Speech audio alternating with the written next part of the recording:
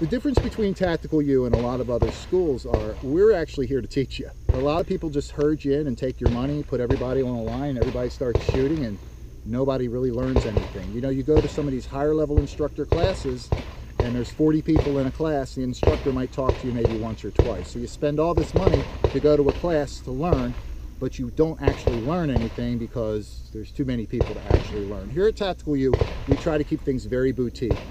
We keep the instructor-student ratio to a minimum, and we make sure that everyone gets enough repetition so that when they leave the range that day, they can go home and practice these skills on their own. You know, interesting thing about the human brain, you do something once in 72 hours, retain 10% of it. You do something 3 times in 72 hours, you retain up to 85% of it. So repetition is key, and that's how we operate here at Tactical U.